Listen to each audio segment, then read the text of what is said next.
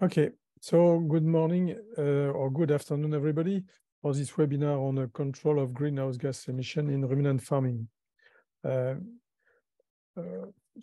few words of welcoming you on behalf of WAAP, World Association for Animal Production, which gather 18 worldwide organizations in animal science. I am president of this organization currently. And the next Congress of this organization will be in Lyon next year in August, with a general theme on climate change, biodiversity, and global sustainability of animal production. One day, on the Sunday, 27th of August, will be dedicated to 2 sessions with invited speakers. The first one is on control of greenhouse gas emissions. That is the same subject as today. And in the afternoon, the role of livestock system in the preservation of biodiversity. And then we will have 4 days from 28 to 31 of August with 10 common sessions with EAAP. So you will find more information in the addresses which will be on the chat in a few minutes.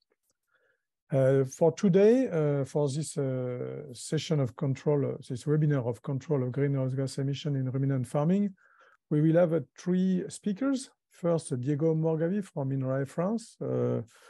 He will speak on the options to reduce enteric methane emissions from ruminants through feed additives and a specific spotlight on early life. And then Andrea Vitali from Università della Tuscia in Italy on ruminants and climate change, especially on the impact of ruminants on climate and mitigation strategies. And then Frank Mitloehner from UC, University California, Davies, on the pathway to climate neutrality for the beef and dairy sectors. So after each presentation of these 3 speakers, you will have 10 minutes of question and answers via the chat. And the webinar will be recorded and further available on the EAAP website, restricted area. And after 3 months, it will be public and available on the official YouTube EAAP channel. So there is each month, I think, a webinar like that. So please learn more about that by visiting our site. So please, Diego, if you want to start with your presentation. Diego, just a few words while you are installing your slides. So I said already that you are from INRAE, France, working at the Division of Animal Physiology and Livestock Systems. And you work on research in gastrointestinal microbiology, animal nutrition, and animal science. So, Diego, you have the floor for about 20 minutes. And please, audience, prepare your question in the chat. Diego? You have to put your microphone on.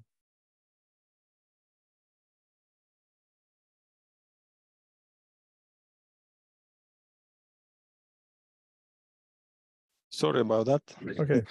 So, Diego, can you hear me now? Yeah. Yes, you have the floor. Thank you, Philippe, for the introduction and for the invitation to give this, to participate in this webinar. So I will talk about the options to reduce enteric methane emissions from ruminants, but making particularly a focus on early life. But before that, I would like, before starting with the subject, I would like to give some numbers. In livestock, have to remember that livestock sustain about 1.3 billion people with direct and indirect jobs. Just the livestock represent about 2% of the global gross domestic product. And of course, in some low-income countries, this percentage is much higher. And they have a really, they are crucial in food security. And they are also important in the animal products, are also important in human nutrition. About 29% of the daily intake in protein comes from animal sourced food. And again, as for the global gross domestic product, there are large disparities between countries. Like for average, you have 49% of the protein intake in high income countries and just 13% in low income countries. If we take the Eat Lancet reference diet, which is supposed to be a healthy diet for humans and also good for the environment, they suggest to have a daily animal protein intake and dairy intake. That's the what is suggested. But when you go through different parts of the world, that equation is quite different. Depending, again, where you are situated, like in Europe, we have an intake of higher than what is suggested in animal protein and dairy. You can see it in here. And like in sub-Saharan Africa, there's no enough intake comparing to the diet. And also there's a difference in the way that people can afford those kind of diets. That's the 10% of the average salary in Europe that affording the planetary health diet of the Eat Lancet will be about 3/4 of the average salary in sub-Saharan countries. The OECD, in a recent report in 2020, they expect an increase per annum of livestock food consumption about 1.4%. Up to 2030. Taking that, that is not enough to meet the Sustainable Development Goal, number 2, that is zero hunger.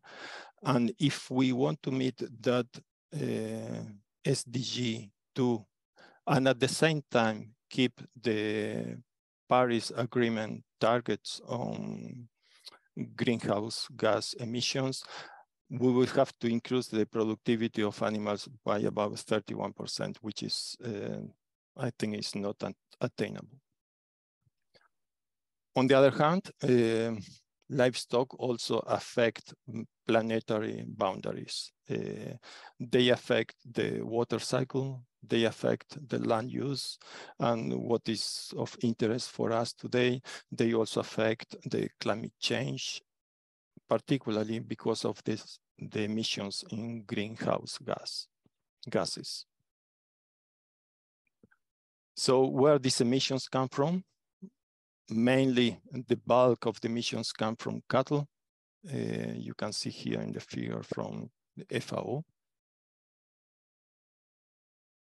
And there's up to 39% of greenhouse gas emissions from agriculture that come from enteric fermentation. So, sorry, on the last figure is the total emissions of greenhouse gas. And from that, the main gas that is produced in agriculture comes from enteric fermentation. That is 39%, taking the most used metrics of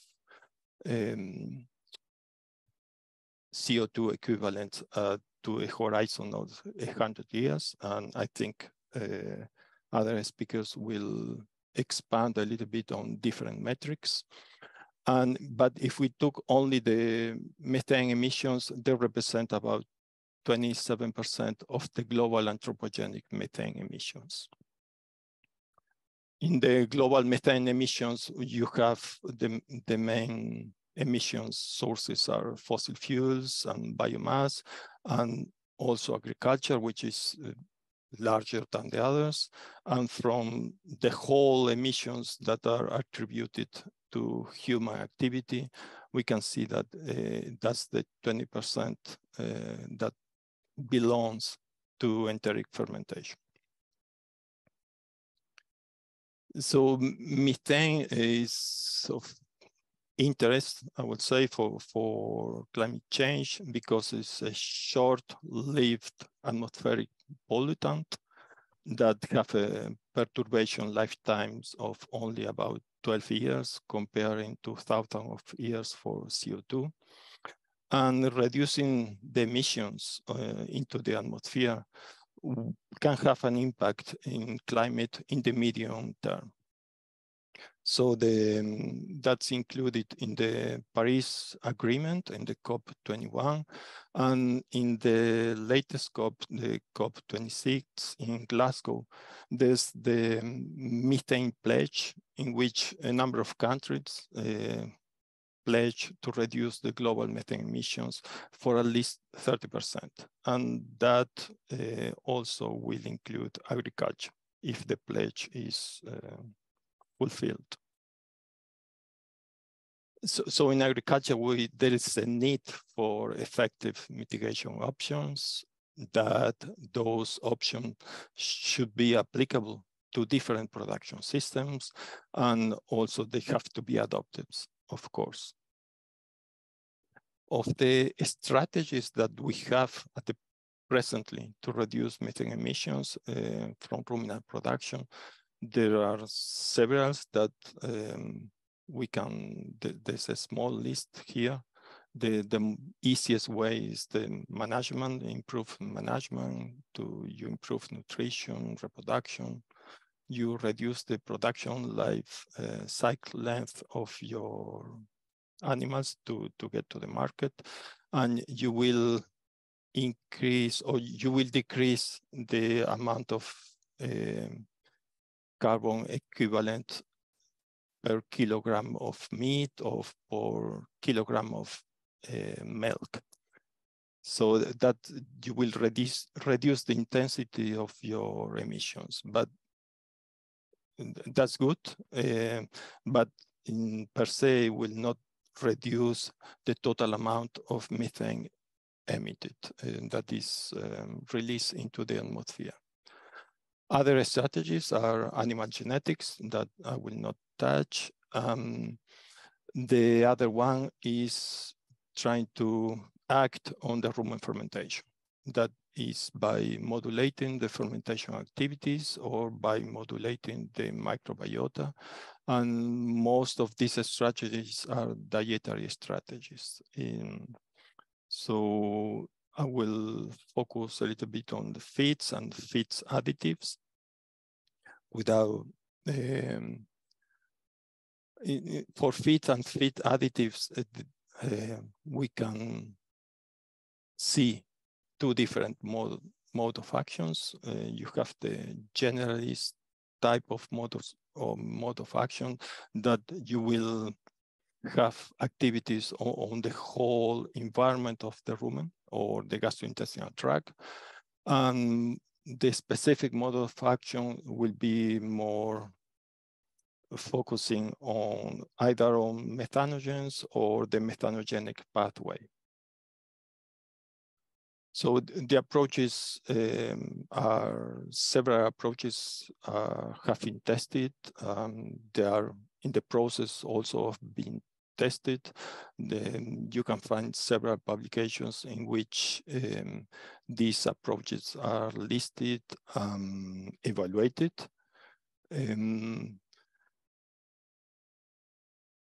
All these approaches, the first one, like cereal-rich diet, lipid supplementation, the use of nitrates, they are most generalist because they mode of action, they act on different aspects of the rumen ecosystem. And we have also inhibitors, which are more specific. We can name the bromoform, for instance, that is contained in some seaweeds that is tested and used in some part of the world. And also we can mention the methane inhibitor, which is the 3-nitroxypropanol, which is commercially available also. All these inhibitors or approaches, they have to be used every day. So they have to be provided to the animal every day to be effective. And once you stop the treatment, sorry about that, when you stop the treatment, the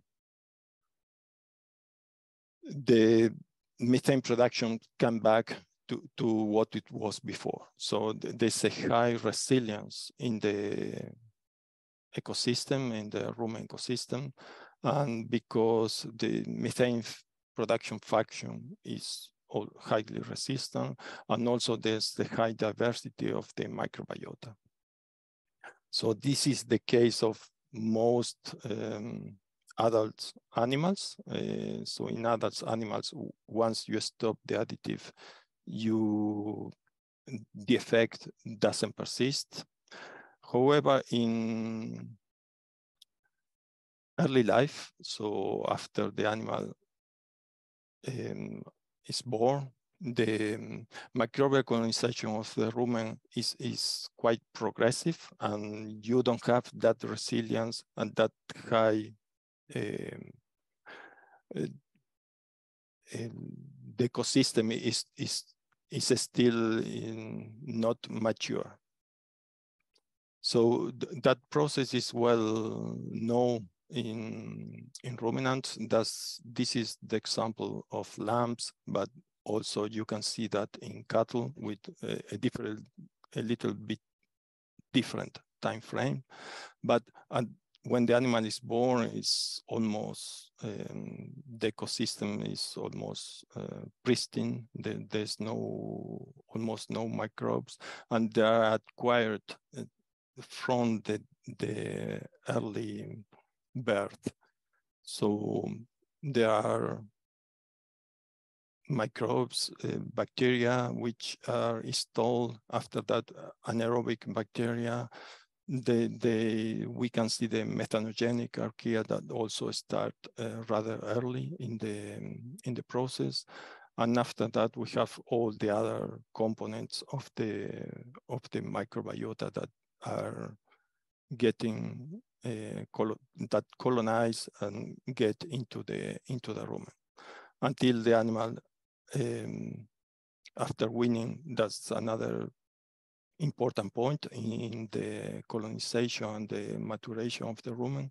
And after that, we can consider that the animal have more or less the adult community that is present, that will be present throughout their life.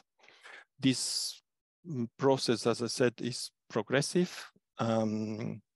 We know also that early life event can affect the diversity of the gastrointestinal tract.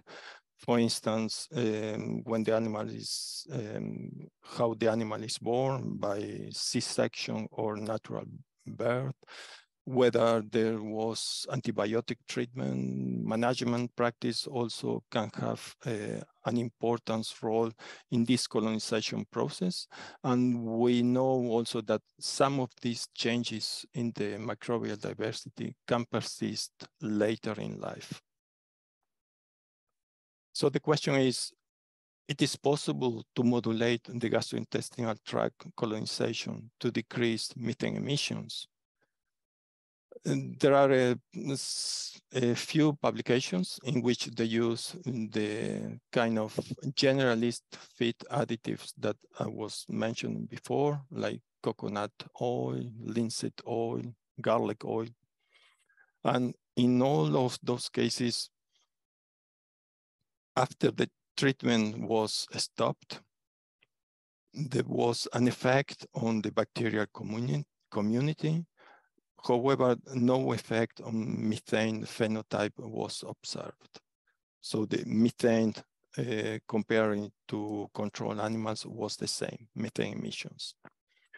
Using a specific feed additive like BCM, in this case using goats as animal models, the authors also observed a persistent effect on this case on archaeal communities, and the methane was observed up to 3 months on the kids and dogs.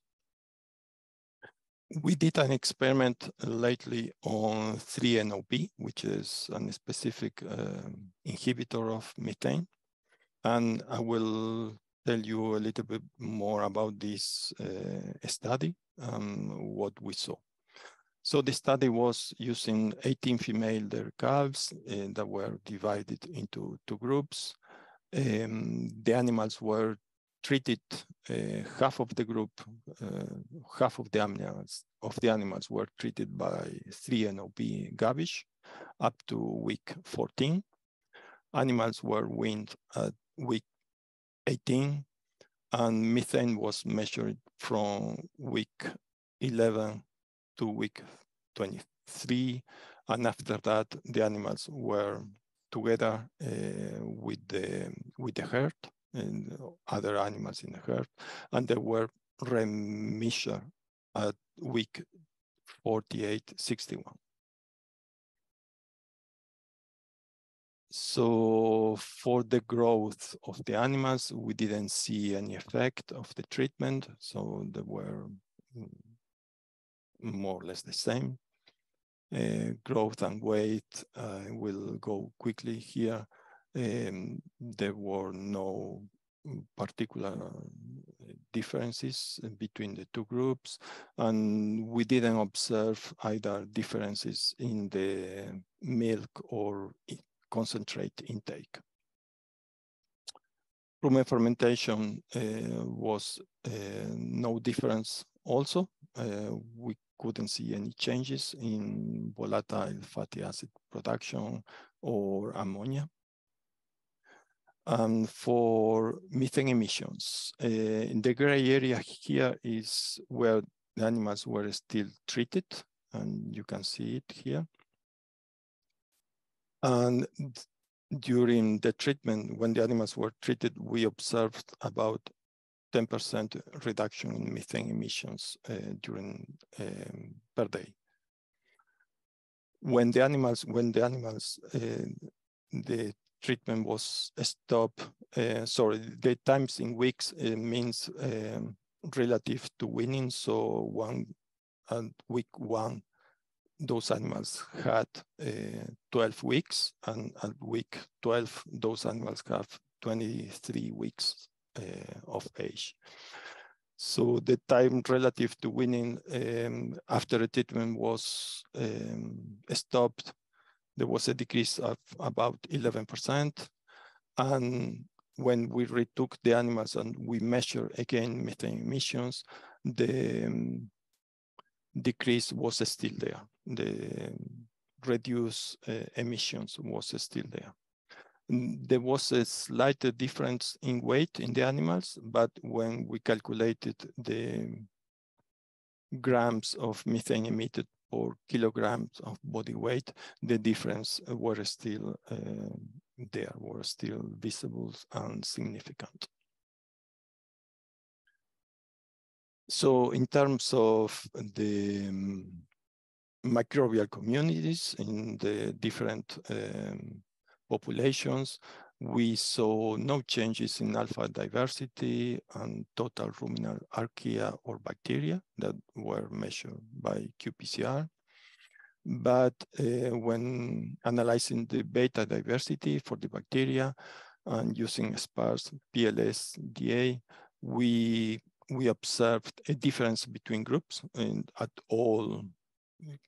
with all samples, and those differences were even higher when we took a week by week of the different, during the different times of the study.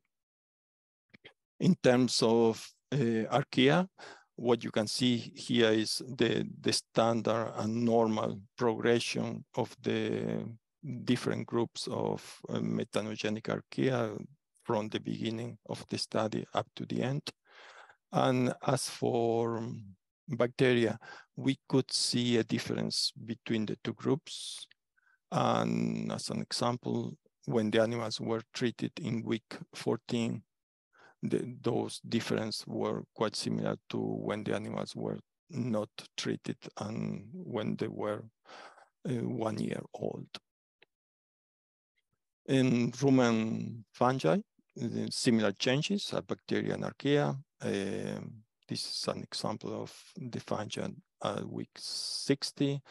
Low or less differences were observed in rumen protozoa, just minor changes. For the fecal microbiota, we did observe differences in bacteria only. So to finish, what we show with this experiment, that modulating this experiment and other studies as well, that modulating the gastrointestinal tract microbiota colonization is something that is possible and seems to occur when you treat the animals early in life. Some of these changes are persistent that following the cessation when the treatment stops. And the persistency of methane reduction phenotype were observed in some cases, particularly in the one that I was showing you before, using the 3-NOP.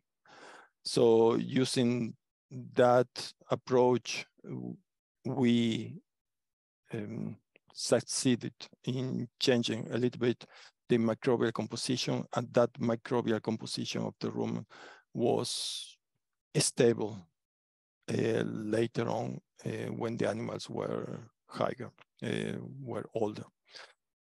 That, of course, using a feed additive,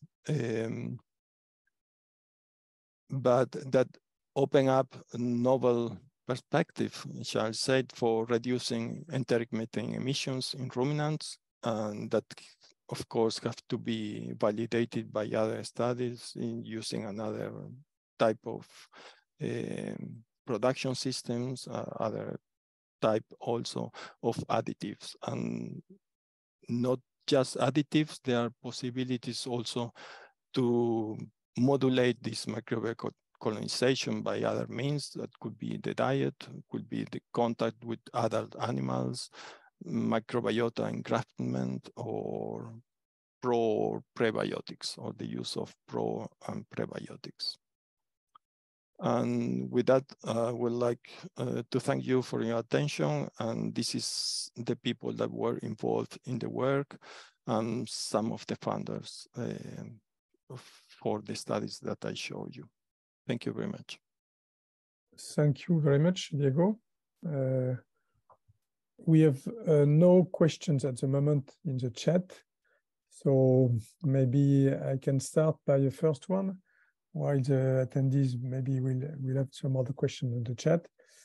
So some years ago, Diego, we read that kangaroos in Australia have a specific microbiota, apparently producing less methane than our ruminants. I did not follow the literature on that, but was it followed by something concrete and something more substantial than that, or? Well, you mean trying to apply the finding in kangaroos into ruminants? Yes, yeah, there were some attempts to do that, but it's not that easy. Well, the use of those bacteria present in kangaroos are not well adapted. To take the story short, yes. In a nutshell, those bacteria are not well adapted to the rumen environment. So this is not a line that we can think could be followed soon. Not soon, shall I say, yeah. and there was also some proposition on immunization against this specific archaea. Is it something also which could be a line to follow, or? I think that's something that was initially proposed in Australia, that's followed up in New Zealand. They are still working on that, but I have no information of how it's developing. But they are still working on that approach. Okay, we do not have any question, except if I am wrong, on the chat. But maybe the other speakers have questions. I don't know if Andrea or Frank would like to ask some question to Diego. Yeah, I do have a question. I always assumed that 3-NOP really acts more on the enzymatic level of methane formation, and I had not heard that it changes the microbial composition. So that was news to me. Yeah, actually, it blocks specifically one enzyme in the methanogenesis pathway.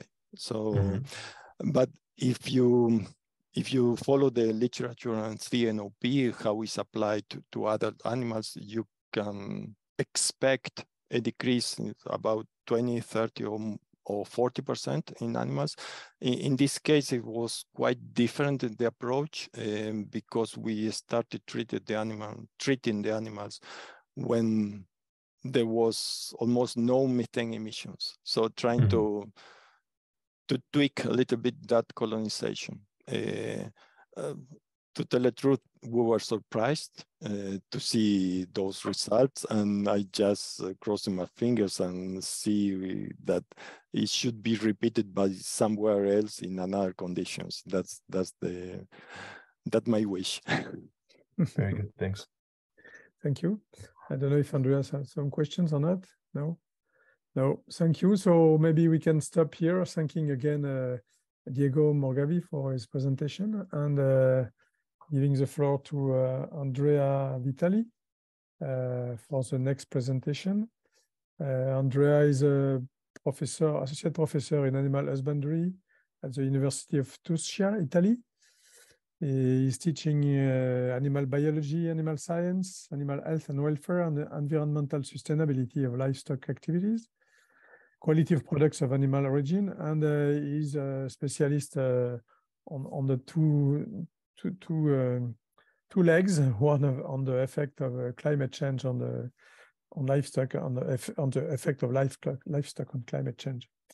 So, Andrea, you have the floor for 20 minutes, please.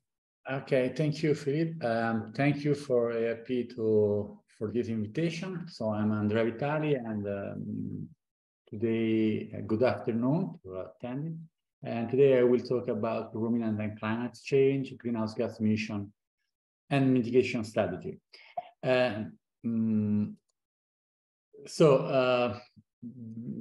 The relationship between ruminants and climate are complex. From one side, ruminants contribute to climate change, emit greenhouse gas emission and contribute to climate change, and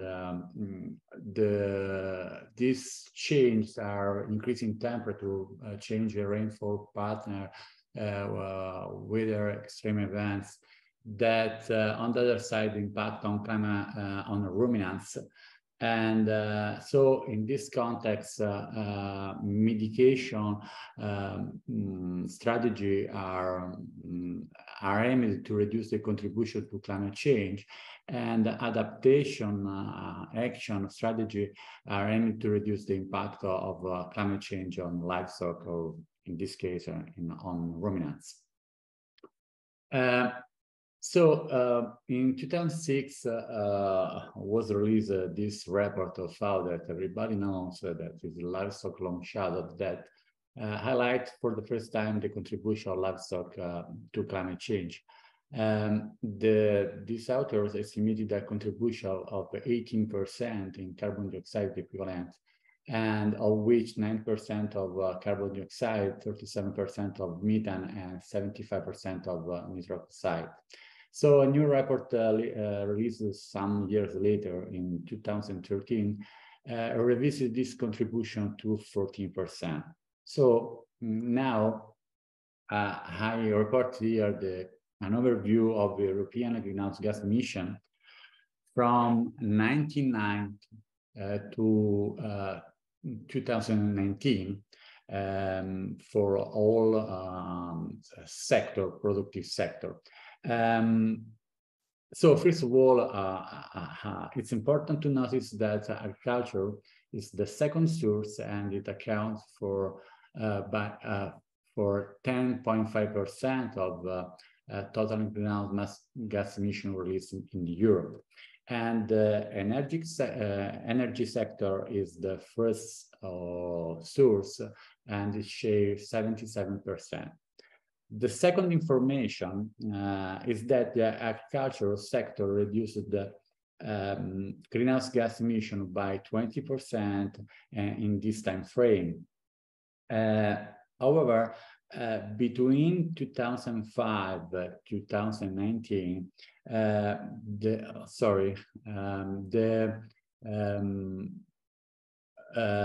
greenhouse gas emission have an overall slight decrease of 2%, and the same trend is expected by 2030. So in this slide, I showed the distribution of European agricultural greenhouse gas emission among the different source categories for the year to 2019. So these are the category sources that are that altogether give the 10% that we already seen before. Methane emission from cattle fermentation is the main source and share 37% of greenhouse gas carbon dioxide equivalent. Direct nitrous oxide emission from soil management is the second spot and share 32%. Methane and nitrous oxide from farming and in housing and manure storage account for 9% and 5% respectively. On the table are reported the change in this source during this time. Methane from enteric fermentation cattle was reduced by 21%. Methane from enteric fermentation of sheep was reduced by 29%. Methane from manure management cattle by 14%. Nitrous oxide from manure management cattle by 27%. Nitrous oxide from grazing animals by 26%, and nitrous oxide from management soil by 70%. So the main drive of this reduction of methane and nitrous oxide from ruminant system across Europe was the reduction of population. The cattle population decrease of about 50 million in this time, as well as sheep that decrease of 40 million. The same decrease, even not the cattle decrease in this time, about 10 million. The other reason that drive for the reduction of all greenhouse gas emission, and in particular nitrous oxide from soil emission, was the nitrate directive released in 1991 by European Commission. So these are the main reasons for the reduction of greenhouse gas emission in Europe. How to account to the greenhouse gas emission from ruminant system? Here I show you the scheme of life cycle assessment. That is a methodology for assessing environmental impacts associated with all stages of a life cycle of our products or a system. LCA consider all stages of cycle from cradle to grave. And in the case of milk or meat, LCA include cropping activity, farming activity, processing of food, retails, consumption, and waste disposal. Consider the activity at farm gate, the main source of emission from soil, emission from manure management, and emission from enteric fermentation. The LCA that account only for greenhouse gas emission is called carbon footprint. Here, I just want to show how much is used this LCA, so this methodological assessment to evaluate environmental impacts of ruminant systems. So I searched on Scopus with keyword LCA, ruminants, cattle, dairy, etc. And I found about 800 documents released in the last 20 years. The number of publications you can see in the graph here has continuous increase as evidence of the growing interest in the studying the relationship between livestock and environment. So why do an LCA why perform these kinds of analysis?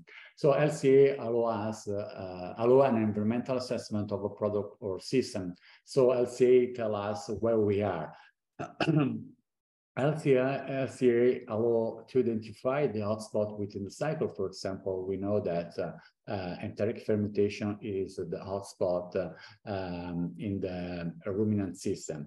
LCA allow to assess the impact of mitigation action. So we can use this methodological approach to verify the impact of some mitigation or the potential of mitigation strategy. Finally, LCA analysis enabled the development of environmental marketing strategy, being of support of acquisition of environmental level. So it's an instrument that gives the opportunity to communicate the environmental performance. Mitigation of greenhouse gas emission can be achieved indirectly by improving production efficiency that reduce the emission intensity. Emission intensity is the rate of unit of carbon dioxide per unit of product. The emission intensity can be reduced by the increasing yield per head, improving the reproduction, improving animal welfare and health. Direct mitigation strategy are aimed to reduce emission per head or increase carbon sequestration from soil. And they consider selecting low methane emitting animals, feeding management, and we just see some example, manure management and soil management. So here is a research, American research that was published in 2009. And the objective of this study was to compare the environmental impact of modern 2007 US dairy production system with historical production practice that was referred to in 1944. And it's a common perception that dairy system of the past, based on pasture, was more sustainable of modern one. So this was the question. So the authors show that during this time, the population of dairy cattle decreased from 25 million to about 10 million. In the same time, milk production increased from 2,000 kilograms per cow per year to 9,000 kilograms per cow per year. On the right, in this graph, is reporting the emission intensity per cow and emission intensity per kilogram of milk. So when we consider emission intensity per cow, the past system released less greenhouse gas emission. So the emission increasing with the per cow with the modern dairy system. When we consider the production of milk that include all sorts of greenhouse gas emission from milk production to the animals, cropping, fertilizer, manure management, the carbon footprint was 63% lower for unit of milk. The author stated that this reduction was related to the advance in dairy production by genetic selection, by the improving in feeding management, health programs, and better management practices of the farm, reduced the resource use, waste output, and greenhouse gas emission per unit of milk. Sorry. This is our study that was aimed to assess to verify the impact of cooling operation on carbon footprint. So the cooling operation are implemented to reduce summer heat stress in the cattle, and they represent an effective adaptation strategy to the heat waves that are increasing in frequency and intensity across Europe. So the aim of the study was to verify whether the energy required to run the fans could increase the carbon footprint of milk. In this study, we consider a cooling season of 135 days. That is the normal cooling season in the Italian summer condition, and 18 hours day of working fan. So we modeled this data into LCA analysis. This is the boundary system that we considered. So we found a slight decrease of carbon footprint associated to cooling operation. So mean 0.8 degrees.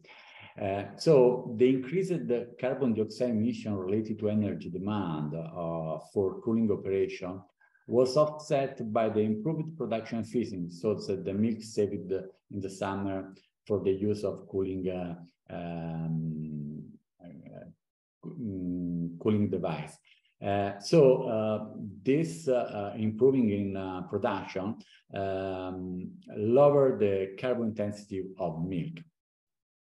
These data are interesting, and we would like to continue to investigate this topic.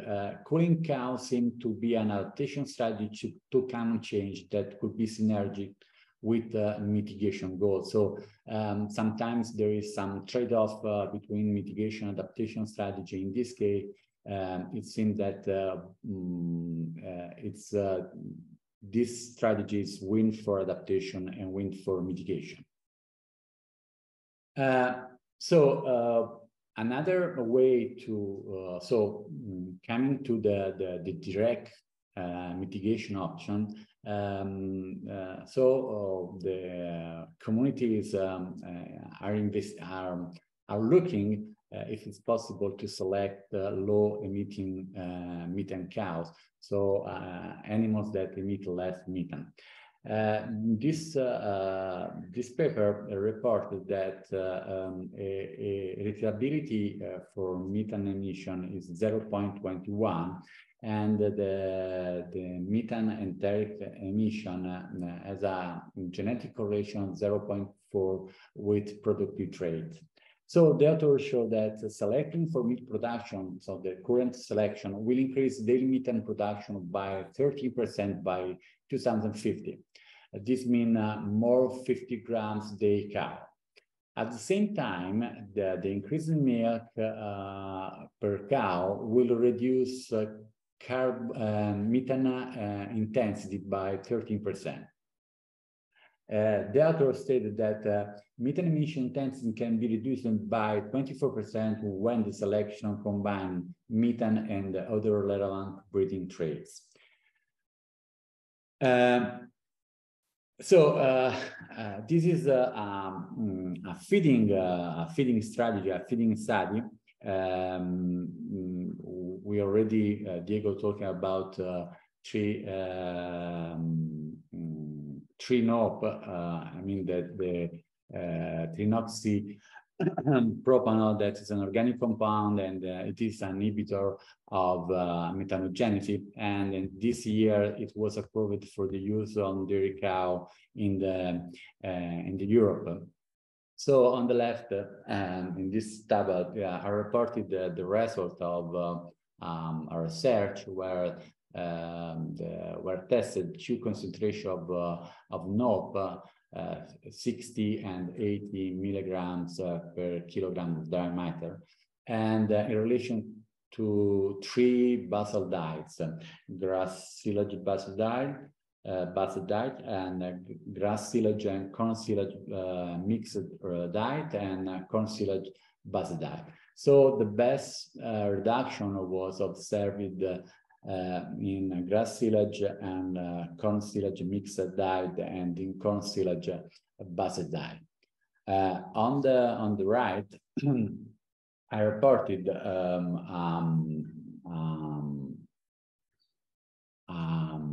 graph, a researcher where tested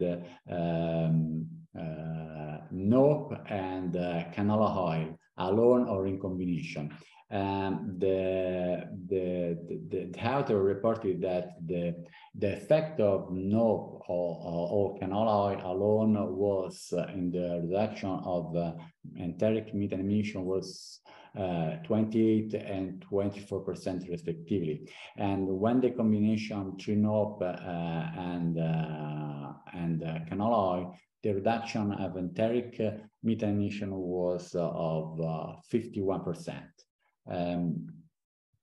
Sorry, I missed this slide before. This is another diet manipulation that consider the addition of seaweed, Asparagopsis taxiforme. This was a trial that investigated the effect of this seaweed on beef.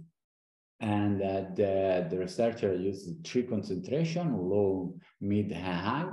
And they observed a reduction of meat of 40% in medium concentration, and a reduction 98% in correspondence of high concentration.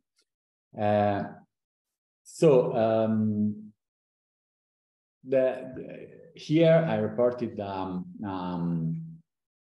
in this table, I reported the contribution of several manure handling strategies to reduce methane and nitrous oxide. In the table is also reported the effect on these products on ammonia. Ammonia is not a greenhouse gas. However, it is an important component of manure nitrogen cycle. So it's important to consider ammonia when we perform some of these practices. So it's interesting. It's interesting to notice that some practices have a potential good effect. So it's a reduction of greenhouse gas emission and ammonia. For example, decrease storage time, reduce methane, nitrous oxide, and ammonia. In other techniques or practices like aeration of manure work well with methane, is a no with ammonia, and there are evidence that this technique can increase nitrous oxide.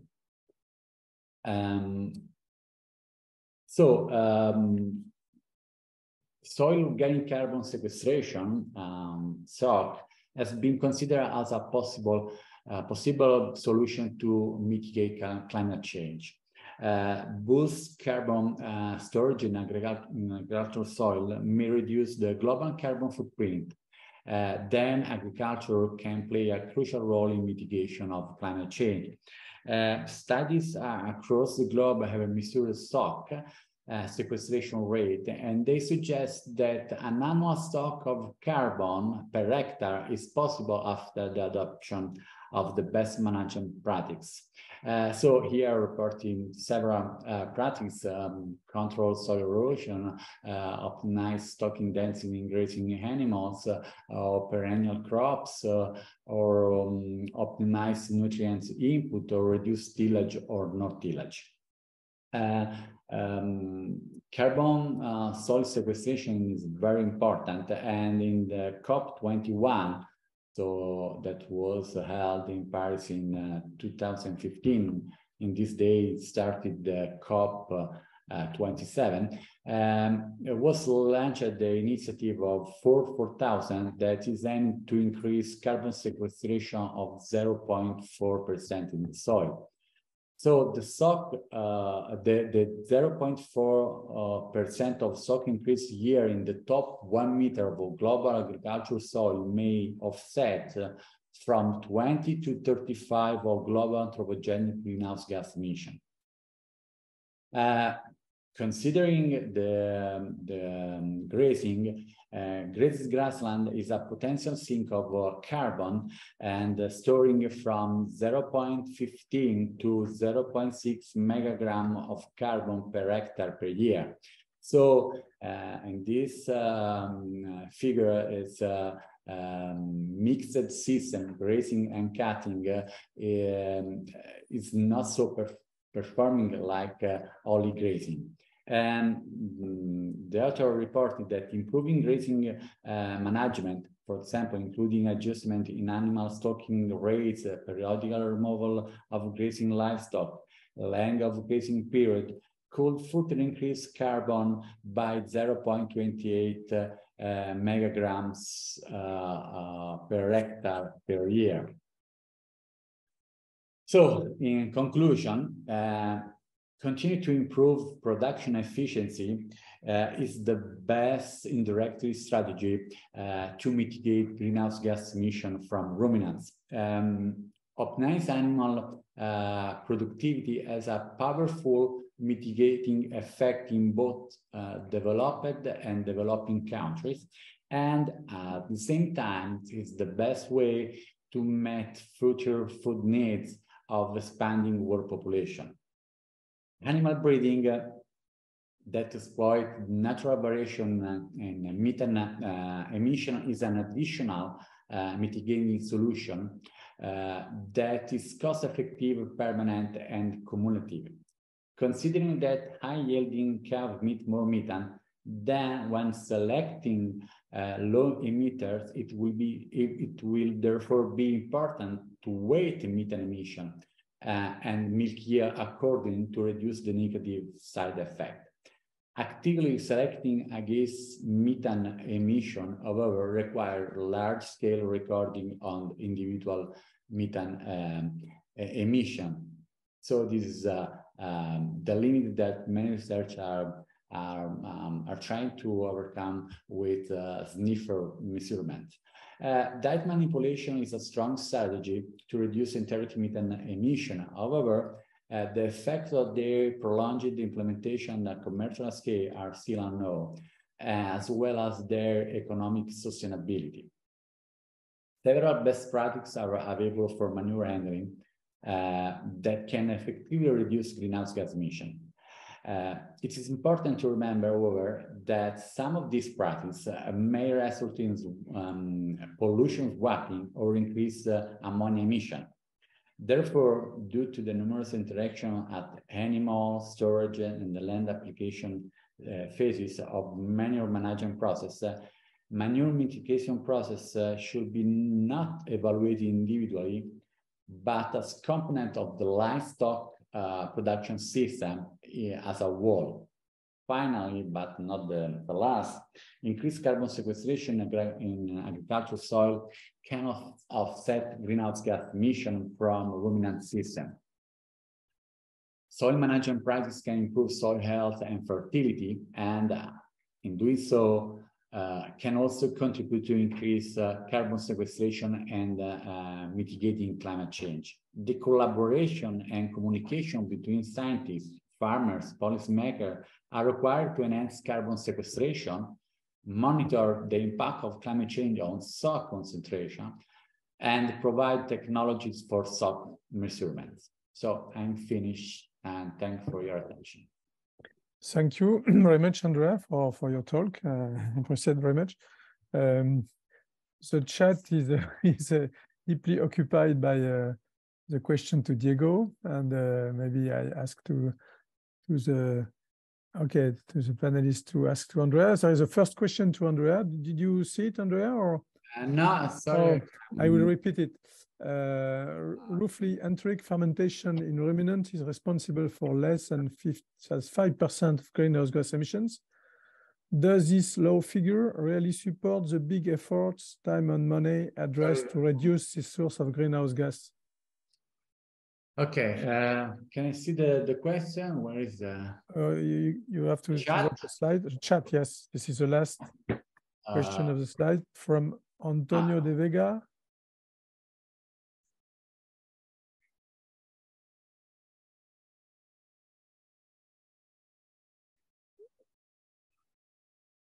This is a question between the expenses and the part of the proportion of. It's a regular enteric fermentation. Ruminants is responsible for less than 5% of the greenhouse gas emission. Does this low figure really support the big effort, time, and money addressed to reduce this source of? I think that the efforts, it's important to make this effort to reduce and to make more sustainable ruminant system, even if this effort will offset just a small share of this emission. So my answer is yes. It's core to support this effort, time and money to reduce or to increase sustainability in ruminants. I don't know if And you have a second question from Frederick Nasser about sucking CO2 from the air. It's only for me? Yes, for you, yes, I think. This is just after the question of Antonio de Vega. Okay, this question from Diego.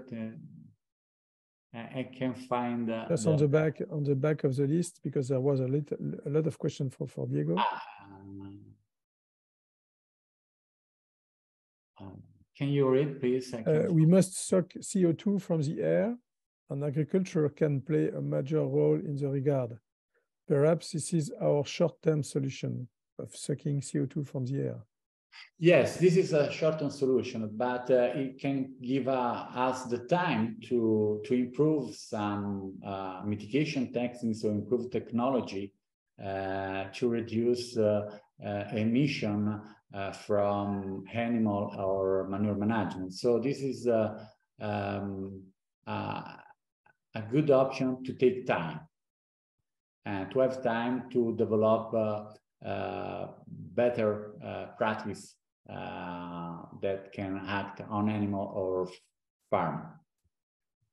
Okay, and Martina Dorigo asked maybe if the other sources will make efforts to reduce emissions, the enteric fermentation percentage will become more relevant. So it means if the other sectors do efforts and livestock not do efforts, maybe this will be relevant, I think. I don't understand the question. Maybe if just before the last one. The last one? No, before the last one. A question from Martina Dorigo. Martina. MD.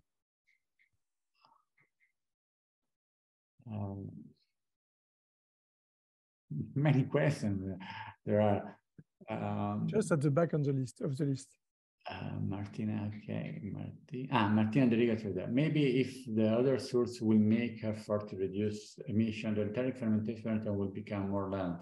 I think that maybe it would be better if other sector, and I mean energy sector, will reduce the contribution, because I think that later Frank will talk about the difference of fossil emission and biogenic emission. So there is an important difference between methane from a ruminant that's a biogenic and that can be considered in a cycle, natural cycle, compared to fossil emission that came from some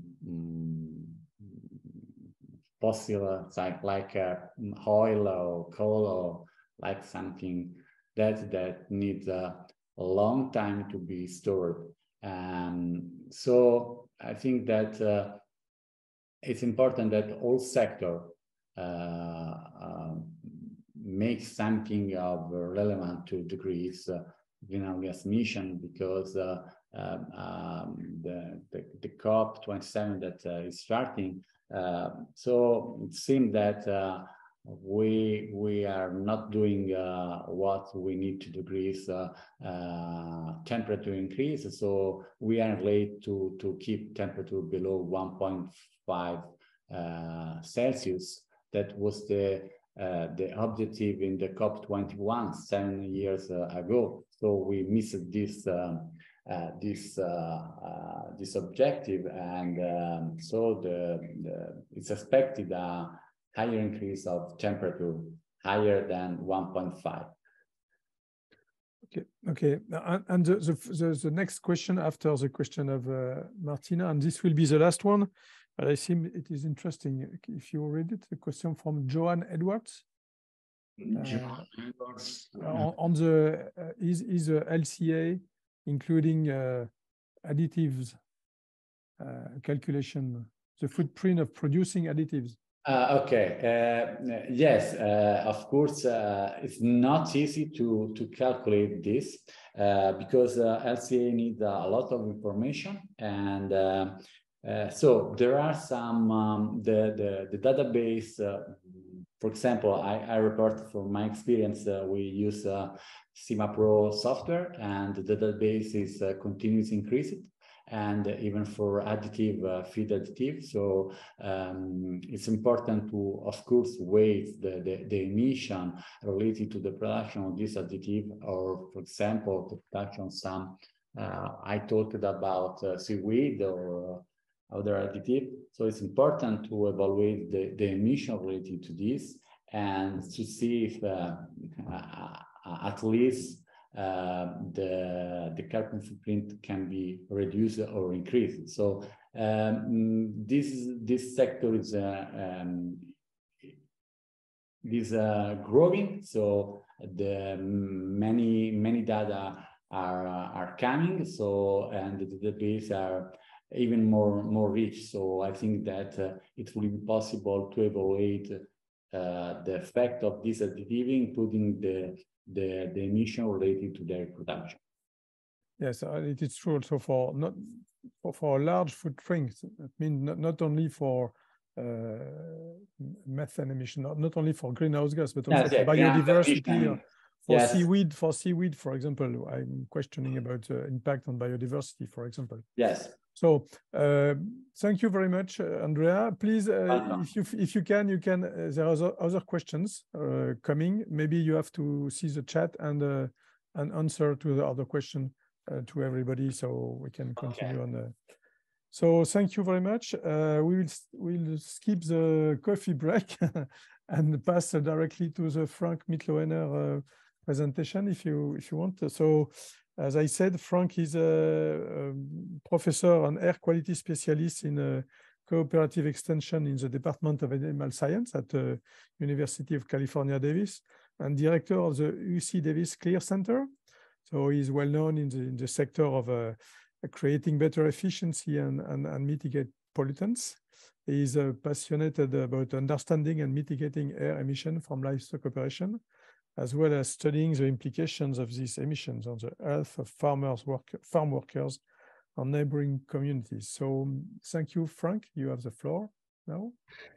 Yes, hello. Thank you very much for the introduction, and I greatly appreciate having the floor. I also liked it very much to hear and listen to what my previous speakers said. I think the three speeches will complement quite well. I was asked to how to manage methane to make life a part of a climate solution. And I think what's really important just by the title alone is to emphasize that while it's true that there are many industries that are greenwashing and using all kinds of weird treatises and so on, made real progress to find ways of minimizing methane, and that is really a key in achieving climate neutrality. So we have already heard that there are differences across greenhouse gases. They are traditionally summarized by using a so-called matrix, and that matrix is called global warming potential, GWP 100. You will hear this mentioned numerous times during my talk. What GWP 100 refers to is how methane, for example, is compared to CO2. And what the comparison is right now is that methane is approximately 28 times more potent in trapping heat from the sun than an equal one molecule of CO2. So it is certainly a gas that has a serious punch to it in trapping heat from the sun. And nitrous oxide, as you can see here, even more so. But as you can see in a few minutes, limiting the differences across these greenhouse gases just to their ability to trap heat is really not telling the whole story. You've seen this slide here earlier. It shows the global methane budget, but I want to point out an important detail here. On the left side, you see various sources of methane. It includes fossil fuel production and use, agriculture, biomass burning, wetlands, and so on. All of these sources combined amount, and you see it in the first half bubble, a total of approximately 560 teragrams globally. But what's important to mention is that methane, in contrast to other greenhouse gases, is not just produced by various sources, but on the right side, you see that it's also destroyed. There are sinks, and these sinks amount to an almost equal total number, and that is 550. So 560 teragrams are produced, 550 are destroyed, and that leaves the balance of approximately 10. 10 still a number that we seek to further reduce. I want to be very clear about this, but it is important to mention that methane has a process that destroys it. You see on the right side the large arrow pointing down, and underneath it says sink from chemical reactions in the atmosphere.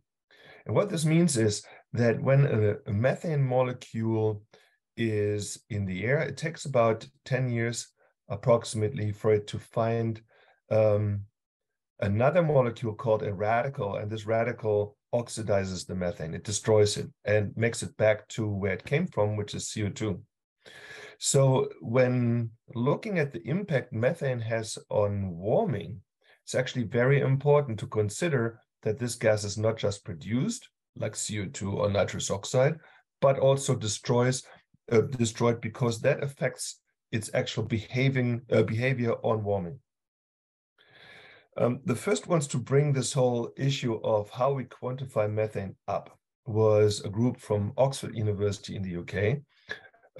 Group was or is under Professor Miles Allen at Oxford Martin, and they said, well, look, the way that we're quantifying methane's impact on climate change by using GWP 100 is not really accurate, because they said that by doing so, let's say if we have a constant source of methane, let's say a constant cattle herd in a given locality, then we need to attribute not just that it's produced, but also that it's destroyed, because only if we consider both, then we can evaluate its true impact on warming, and that's what we're all about.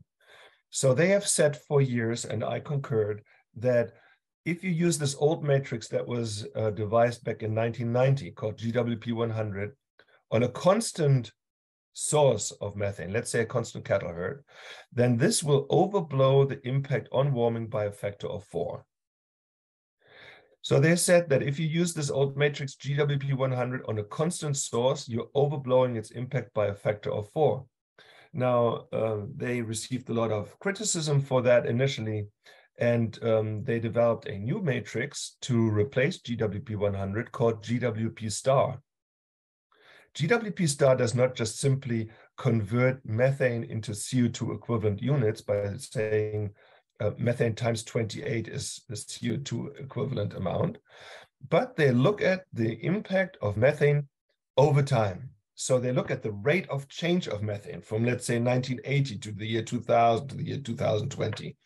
And then they look at whether or not methane over time goes up, stays stable, or goes down.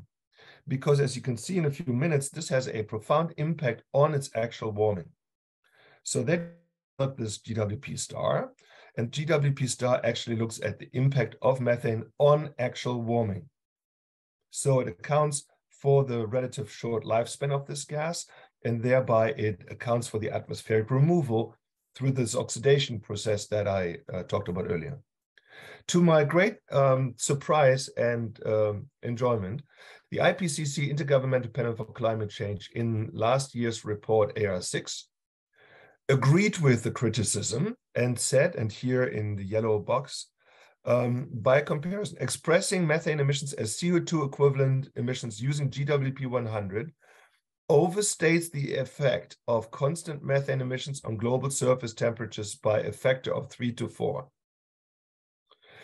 So the IPCC agreed that this unit that the world has been using, GWP 100, overblows the impact of this gas when there's a constant source by a factor of 3 to 4. It also continues to say that GWP 100 underestimates the impact of increasing sources of methane. So GWP 100 has challenges, okay? The whole world is using it, but I think it's now pretty much out there that it has significant challenges. And if we want to devise plans for the future to become climate neutral, then GWP 100 will likely not get us to identifying the goalpost and the milestones on how to get us there. Just really quickly, there are 3 slides that are a little bit technical, but quite important. A comparison first between CO2 and how CO2 warms the planet, and then methane and how that warms the planet. So imagine you were to live 20 kilometers away from home. So every day you have to drive. On day 1, on Monday, you drive your car, you burn gas, and you put CO2 into the atmosphere. On day 2, on Tuesday, you drive the same distance again, and you put new additional CO2 into the atmosphere. And remember, this gas has a lifespan, CO2 has a lifespan of 1,000 years. Methane has a lifespan of 10 to 12 years. So on Tuesday, you drive again, you burn more gas, and now you add new additional CO2 to the existing stock from Monday. On Wednesday, you drive again, on Thursday, on Friday, and every time you do that, you add new additional carbon to the existing stock from the day prior, the week prior, the month prior, the years prior, and so on. This gas stays in the atmosphere for 1,000 years. There is no atmospheric removal of the kind that we know of happening in methane, because methane does have an atmospheric removal, this oxidation process that I talked about.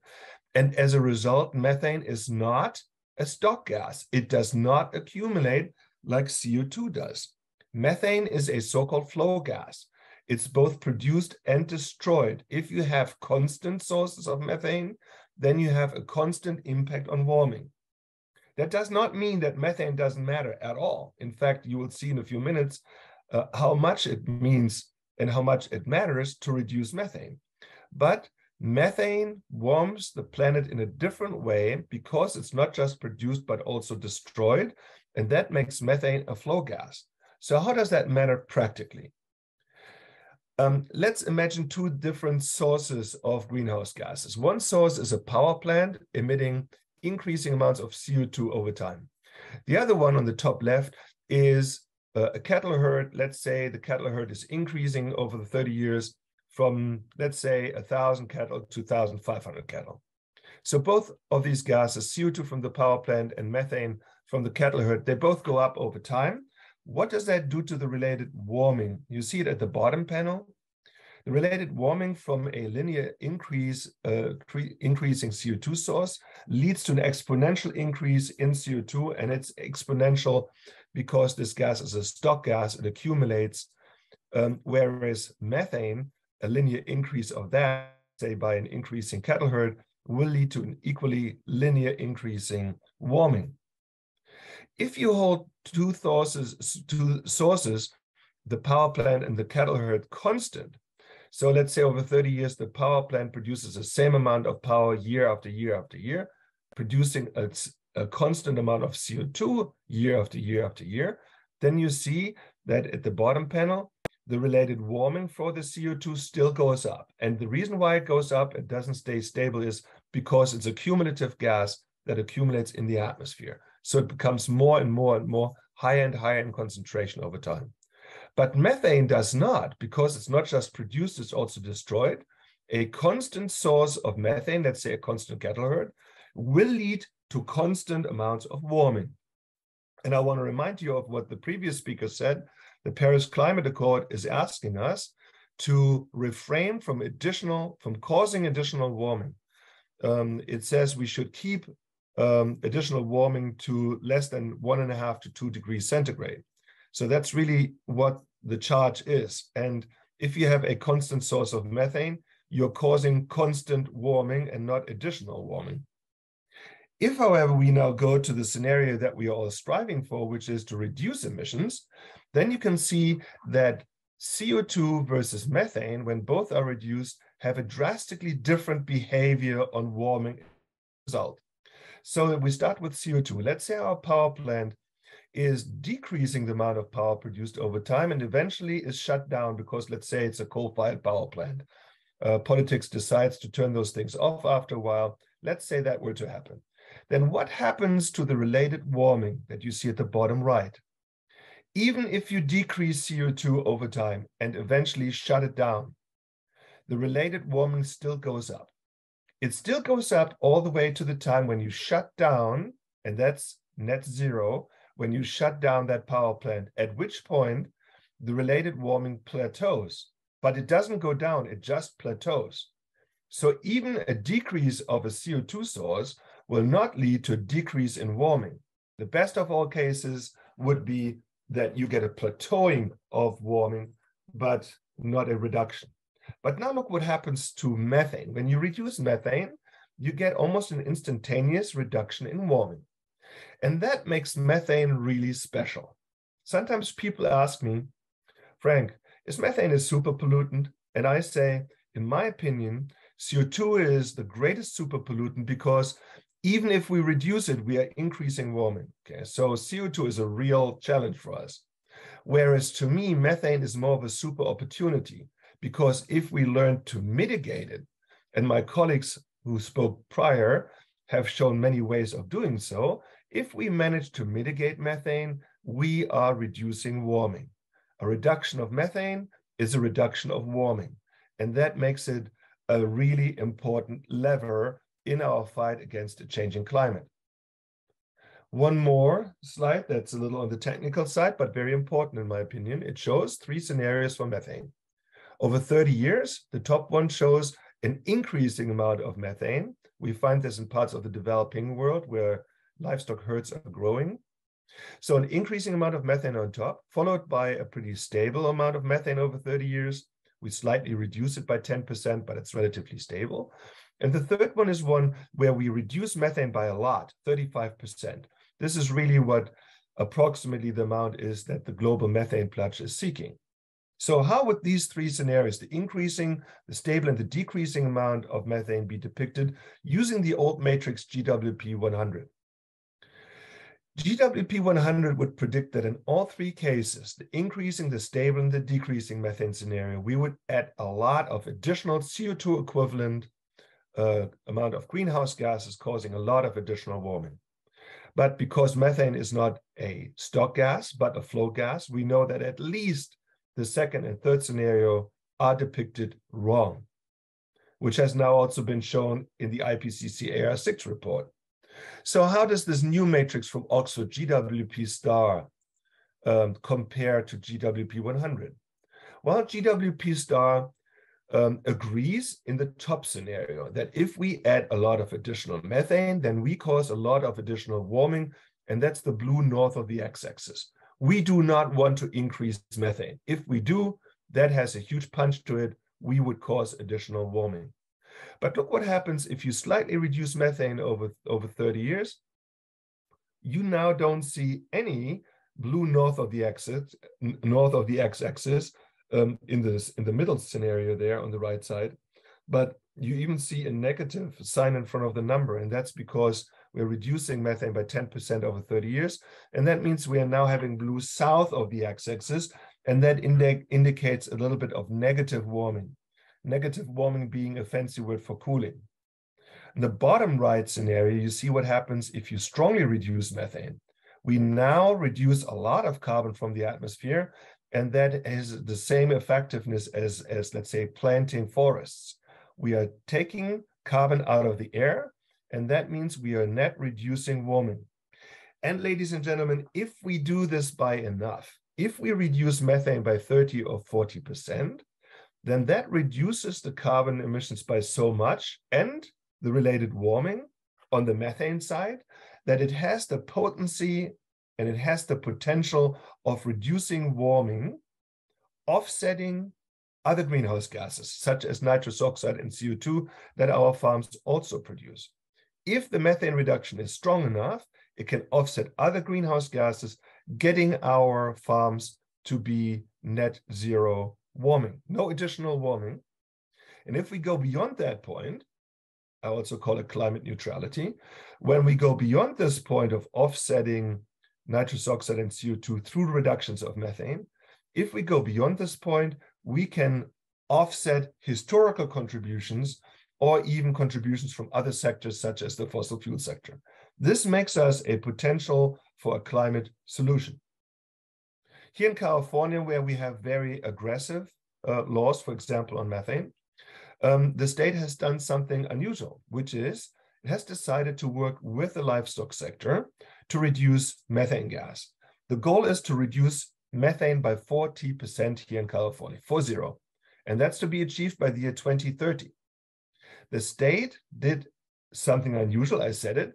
The state decided to financially incentivize methane reductions, working with farmers to reduce methane, partnering with farmers to reduce methane, for example, by sharing the cost of covering the manure storage that you see here in the bottom right. When you store the manure storage area, then you see the gas underneath is bulging up. That's biogas. 60% of this biogas is methane. But this methane is now not going into the atmosphere. This biogas is not burned like it is in most European digesters, but this biogas is now taken and made into transportation fuels for semi-trucks and buses to replace diesel. So many dairies have done this already that the dairy sector in California has already achieved 30% of its methane reduction goal. If you consider all dairies in California to produce about 7 million metric tons of CO2 equivalent gases, so 7, then we have already reduced 2.3 of the 7. So that is a sizable chunk, considering that we just started this a few years ago. I am very bullish to believe that we will achieve the 40% reduction of methane in the timeline that the law says. But it's only possible because the state financially incentivizes this. If this were done with rules, regulations, and fines, we would not be where we are now. This is what it looks like when you take dairy, RNG, renewable natural gas, that is the result of biogas from covered lagoons. If you take this renewable natural gas and you then use it in vehicle fleets, such as semi-trucks or buses. So that to me is a real success story. I'm proud of being part of this and having investigated a lot of this. And I'm proud of our state showing leadership in this field and partnering with the livestock sector. This is a way that works. And so to me, one of the ways forward.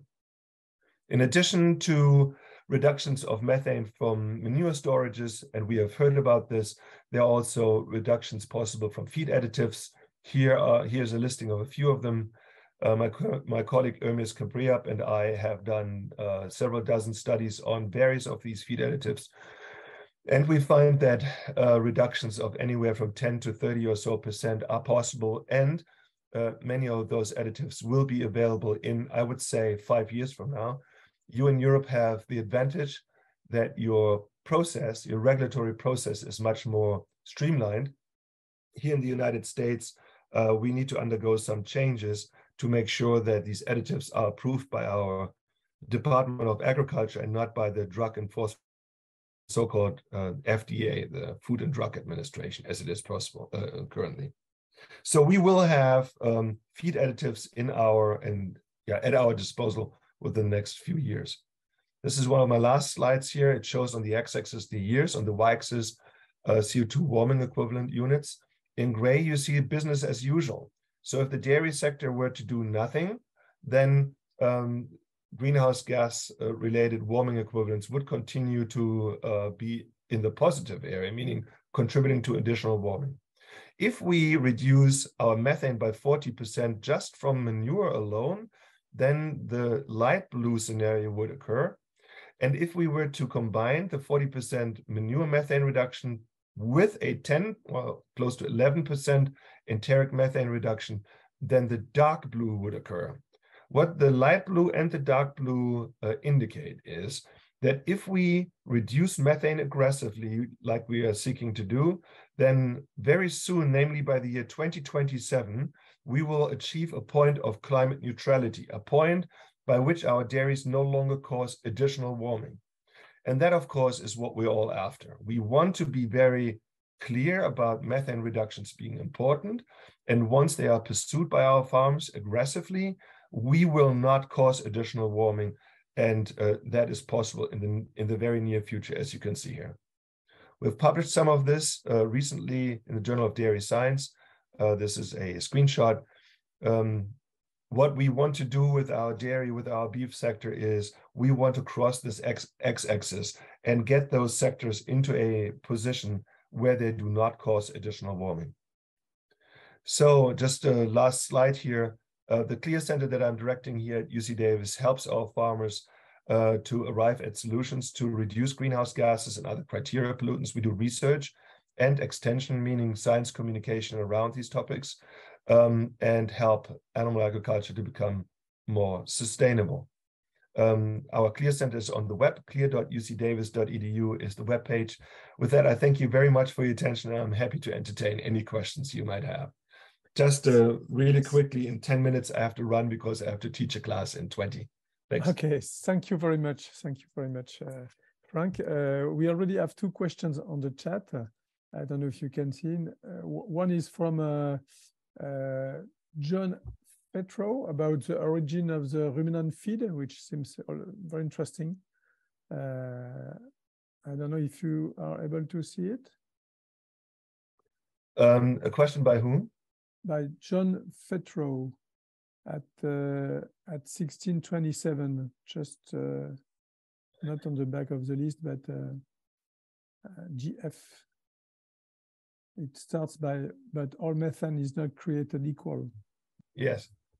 So what this gentleman is referring to is that the methane from livestock really originates, when you think about where that carbon comes from, it originates from CO2. CO2 that plants took on during photosynthesis is converted by these plants into cellulose, some of it into starch. The animals eat it, and then in their rumen converts some of that carbon into methane. That methane stays in the air for 10, 12 years and is then converted during hydroxyl oxidation back into CO2. So it's a relatively short cycle that we're dealing with here on the livestock side.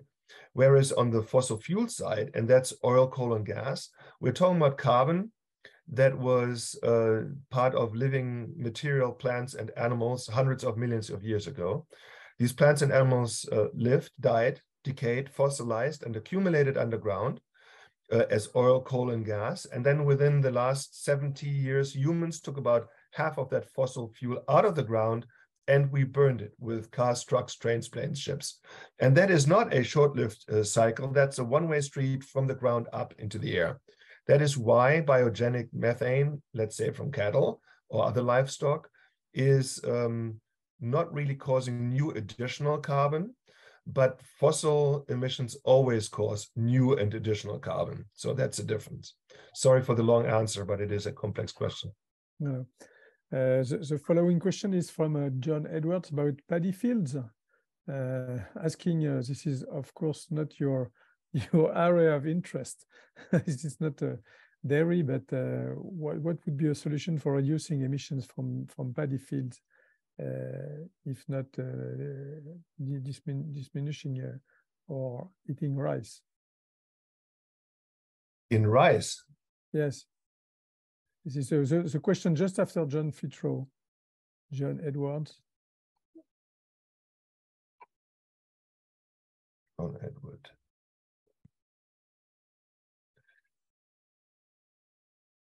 So emissions from rice. Well, emissions from rice are, of course, also a big challenge, but it's not as politically sensitive as emissions from livestock. Nobody really has a beef with rice, so to say.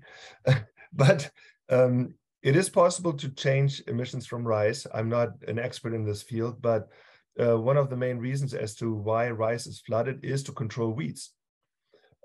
Because when you flood rice fields, then the weeds go bye-bye, they die, and the rice will not. So if you want to reduce methane emissions from rice, then you have to be okay with using other ways of controlling the weeds. And that's a whole nother can of worms, because now you're dealing with chemicals, agrochemicals that have other unintended consequences. So it's not really my main area of work, yes. But is it possible in general? Yes. Thank you for answering. And you have also after that a question from Antonio De Vega about Here's what I found. Excuse me? Sorry, that was my watch talking to me. Okay, so this will be the last question for you about the power the power of methane, not 28 but 7.3 times more potent than CO2. Could you clarify that point if you see the question?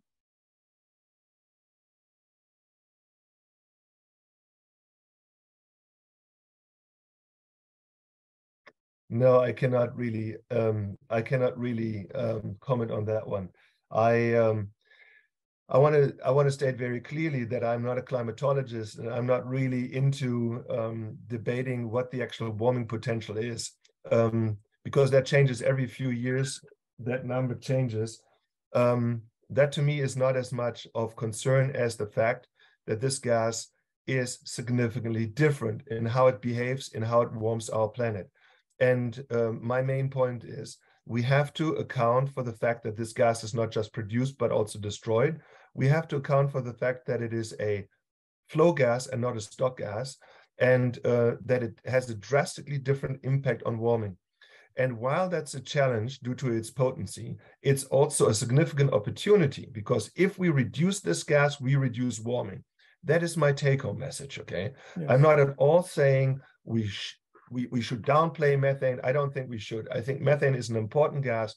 It offers an important opportunity, particularly to the animal agricultural sector, because it's our main greenhouse gas. We're producing a lot of it. And if we manage it like we have been, you have seen some of the earlier numbers today. If we manage it like we have been, then we're doing the right thing, not just because it's green, helping the environment, but also because it helps us to stay in the green, because we can financially benefit from that as well, because we can be partners in carbon credit systems and so on, and actually become part of a climate solution. So while I cannot directly comment on this question, it's not really my area. I want to emphasize the importance of this gas and our role in reducing it. Okay, and maybe if you have some minutes, the last question from Diego is about economics of on the chat, economics of for the state of California. How much is it recovered by the state of California by converting it to fuel? So, of course, a very important question. So in general, the state of California is using taxpayers' money to reduce methane. And 2% of all taxpayers' money went into the dairy and livestock sector to reduce methane, 2% of the total public investment. But this 2% investment of taxpayers' dollars has led to a 30% reduction of methane in the state. So it's a very large 15x return on investment that the state gets by incentivizing, by helping farmers to reduce methane. Just last not least, if you assume that the sales of the milk of a dairy cow per year generates about $4,000, so you get $4,000 per cow per year for the sales of the milk, then the sale of biogas and making that into transportation fuel per cow makes up $2,000. So we're talking about significant financial incentives to reduce methane. And that has gotten the attention of our farmers. And I would say there is a gold rush in California. It's not related to gold, but it's related to reducing its methane footprint and partaking into the carbon credit system. So from a financial perspective, it makes a lot of sense, both for the state and its citizens, as well as for our dairy and livestock sector. But my last comment is this: don't think that none of this is controversial, because those people who are critical of animal agriculture do not really endorse those efforts that we are discussing here today. They don't want to see us reducing methane. They want the dairy, the livestock sector to get out of business. And that is something that I'm experiencing here every day by an onslaught of criticism, even on efforts that involve mitigation, which makes no sense to me. Okay, thank you very much, Frank, for this conclusion. It is very interesting also for all, not only for California, but of course for all US and Europe. And thank you very much. And please go to give your course. I will close the seminar soon, but you are free to leave. And thank you very much again. Thank you. Bye-bye. Thank you. Bye-bye. So I think that we will close the webinar now. I want to thank all speakers and all attenders for being so active. We cannot follow on with question and answer on the chat, but you will find easily the email addresses of the three speakers. So please don't hesitate to send them some questions, and they will probably answer. So I would like also to thank the EAAP WAAP staff for organizing this webinar and giving you the opportunity to follow on the next one in the next month or in the following months. So bye-bye, everybody, and have a good end of the day or night. It depends where you are. Bye-bye.